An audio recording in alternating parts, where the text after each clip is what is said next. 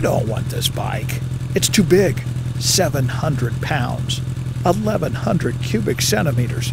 A big road bike. Maybe get something smaller. Something that won't scare people. It's too expensive. Yeah, it's about 1/10 the cost of a new bike, but still. And it's too scary. Yes, it is. Because when you're on a bike this big, you're on a motorcycle. Not a car, a moped, a skateboard. And that will scare some people. Moms might not understand. Wives might worry. Friends just won't get it.